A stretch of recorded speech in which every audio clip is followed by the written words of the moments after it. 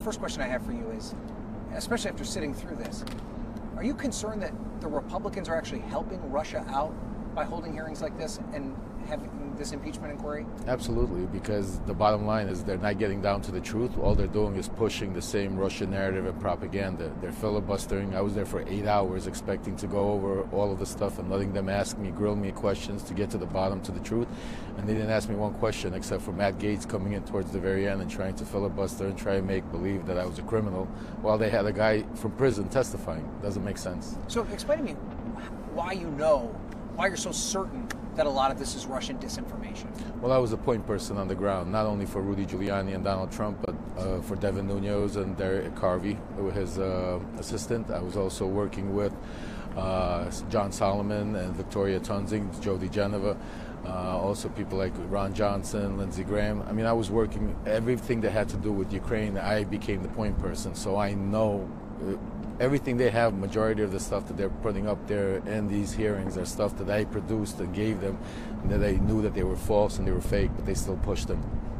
Do you think that Russia is still trying to intervene with this upcoming election? Oh, absolutely. More than ever, because this election is a lifeline for Vladimir Putin. With the war that's going on in Ukraine, if he understands Trump has given him enough messages directly telling him that if he wins, he will stop all aid to Ukraine, which gives Russia an upper hand and a win.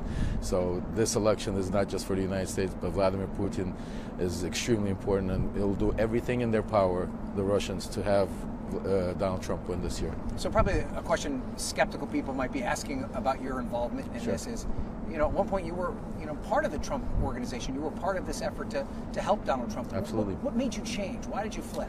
It wasn't flipping so much. I mean, when I was with Donald Trump, I truly believed I was doing stuff to save our democracy. I truly believed that the president could never do anything wrong. And so when I was doing it, I thought I was doing right. When I got arrested and had time to get away out of that mega cult scenario, and I had time to reflect and to see how things started playing out, how they started this pretending they didn't know me, pretending, not talking and stuff like that, I started realizing that I'm being set up to be the fall guy. Because when the beginning, it was all set up that when this whole breaking news is going to happen, I was going to be the guy that brings the evidence. And now I'm watching that now they're trying to silence me.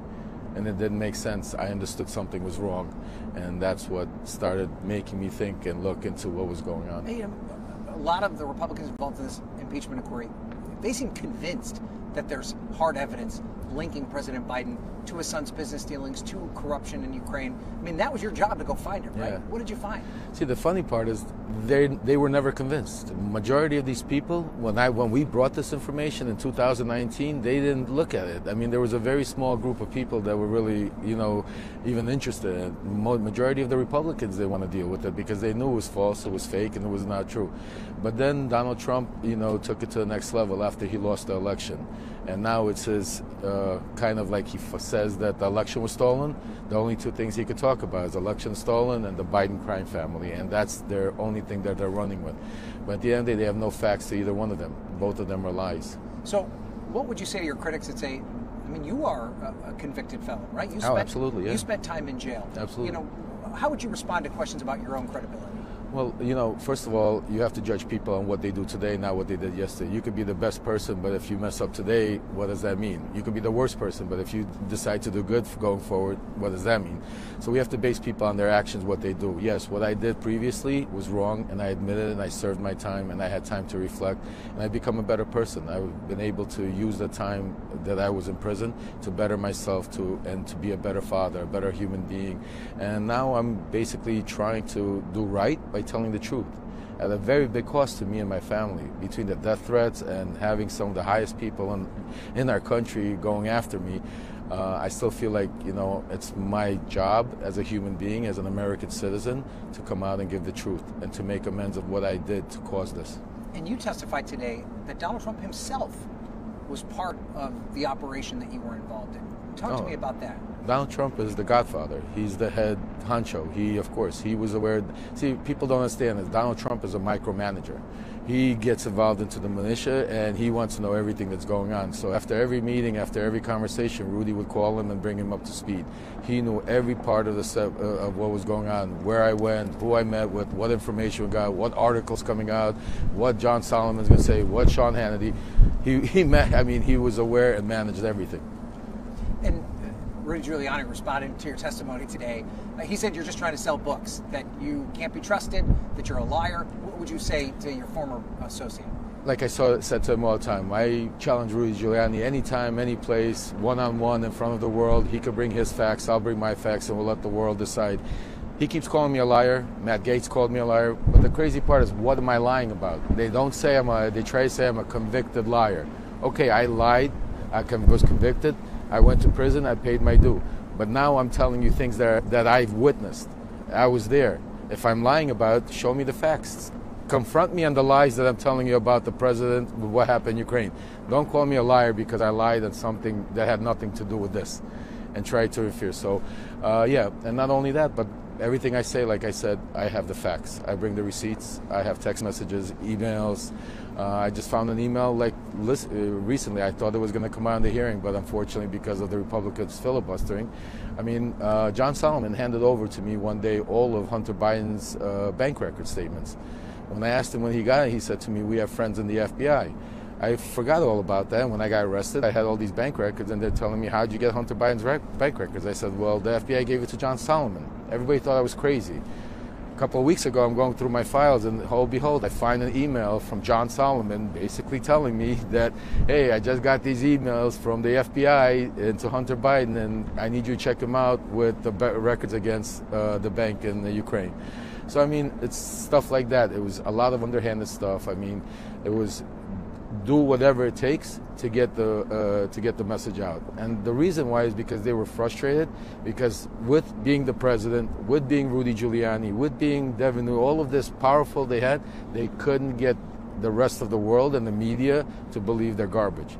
And that would drive their frustration more and more, and that's why, they started going through the halls of Congress, and now we're here in this fake impeachment, because the rest of the world knows it's fake, and they all know it's fake. They all know the truth, because they've seen all this stuff.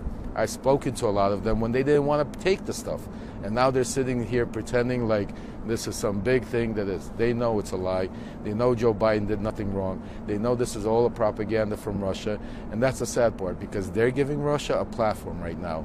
Because right now, where we're sitting here, I guarantee you, all over Russia media, they're playing all of these Republican congressmen talking points and saying, "Look at America." So let me ask you that, maybe drill down on that even a little bit more. Yeah, sure. Do you think the average American understands how Russia uses what's happening here in the United States to continue their propaganda machine over there? No, I don't think so, because we don't see what goes on over there. So we just speculate or hear from little bits and pieces. But if somebody like myself that's been there, lived there, worked there, knows what it's about, it's a major propaganda machine, because all the television stations, all they're playing right now are clips of Matt Gaetz, of Comer, of Jordan, and all of this stuff talking about how bad we are and how good Vladimir Putin is, how bad Ukraine is, how bad, and it just drives, so any of the people that have a doubt, they lose that out, and that drives that propaganda machine even more. So basically, our congressmen and senators are doing the work for Vladimir Putin. You said this under oath today. Yes. That it was your belief that Rudy Giuliani knew at the time that the information that he was provided was Russian disinformation. How did you know that? And how did you ever call him on it? Explain that, how that went out. A couple of things. First of all, the people that he was dealing with, I was tasked to validate them, and before Rudy spoke to them. And when I found out that they were working with the Russians, I told that to Rudy, and Rudy understood that. But Rudy told me he would stop working with them, but he was working behind my back and continued. And after my arrest, we saw that what happened, that he was with them in Ukraine. So Rudy knew just from what I was telling him. But also, me and Rudy had lots of conversations, because lots of the information a lot of times we would get would be similar to Russian disinformation. We would compare it. And Rudy said plenty of times he doesn't care where the information comes from. He doesn't care if it's from China, the moon, Russia, as long as it fit the narrative and it gave him proof to show that Joe Biden did something wrong, it was good enough for Rudy.